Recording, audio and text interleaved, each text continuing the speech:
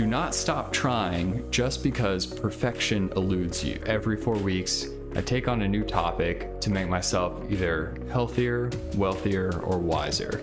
And it's something that I want to capture my experience and provide for you as a gateway to explore each of these topics deeper. And so the quote that really brought this up was from Light on Yoga. Again, link down below. You go ahead and get the book because it's really a rich experience. Do not stop trying just because perfection eludes you. Now, I've been married for about 10 years now, and this has been the best 10 years of my life. And I'm confident the next 10 are going to be even better. Whole 100% confidence. And 10 years must be a landmark. Not just because we're in the double digits, but because when I look at a picture of me 10 years ago, I look young. And despite my best efforts, you can definitely see the aging in my physical face and my appearance, especially in the past couple of years after having kids. We have a Google Home display in our kitchen, and it just cycles through photos. And sometimes it even does a side by side, like this is you 5 years ago today, and this is you today. And I'm like, good Lord, man, things change. And I know that I won't be able to turn back the clock on aging, but I have room to grow for sure in my mobility and how I perceive myself. I have specific goals, and those fundamental physical goals are to be able to move freely, to be able to appreciate my body fully, and to accomplish my fitness goals consistently, whether or not it's having a specific mile time 1 month, or doing yoga every day for a month, or being able to touch my toes when all of a sudden I realize I can't because I haven't been paying attention to one of those areas of my life. So those are the 3 fundamental physical goals that I want to carry for the rest of my life. These are lifelong pursuits. How does yoga inspire you to embrace and celebrate your body regardless of its limitations or your perceived imperfections? So that's the key question here. And I've got 3 ways that I unpack that for myself.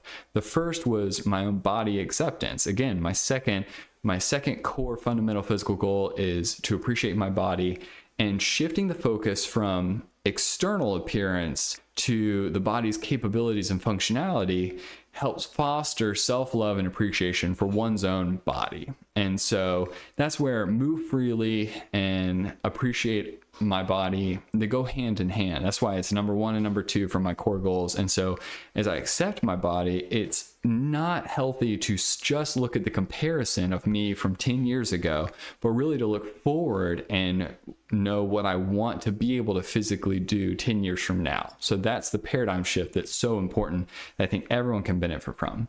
The second area is just simply compassionate self-talk, the voice that you hear inside your head, and to acknowledge and to curtail all the intrusive negative thoughts that come to all of us when it comes to our own self and our own body and our appearance and all that.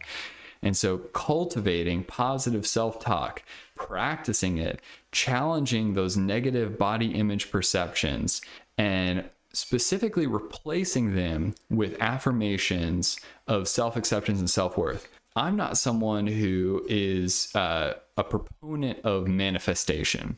I don't think that telling yourself think thin and you'll just magically become thin. I think that if you are frustrated with a specific aspect of your body and you want to curtail whatever habits led to that, really focusing on the positive aspect and really focusing on your positive aspects is going to help with not just your self-worth, but also with the journey that you're on, the trajectory towards your growth and whatever you want to see happen for you.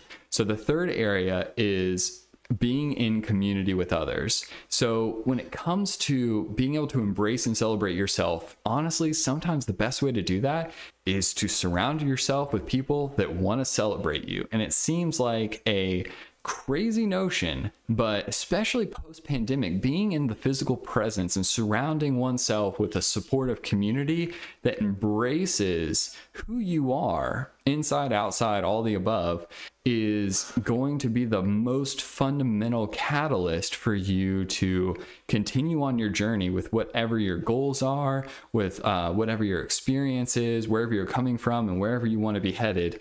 And so it's quantifiable. Now, people that go and they work out with other people, that they're on their fitness journey. They could even have different goals, but they do it in the presence of others, not just with accountability, but just with the specific presence of other people to support you, is quantifiably a big game changer. And so it's the reason why CrossFit is so popular, is because people go in person to their gym and on a consistent basis go through that experience together with other people.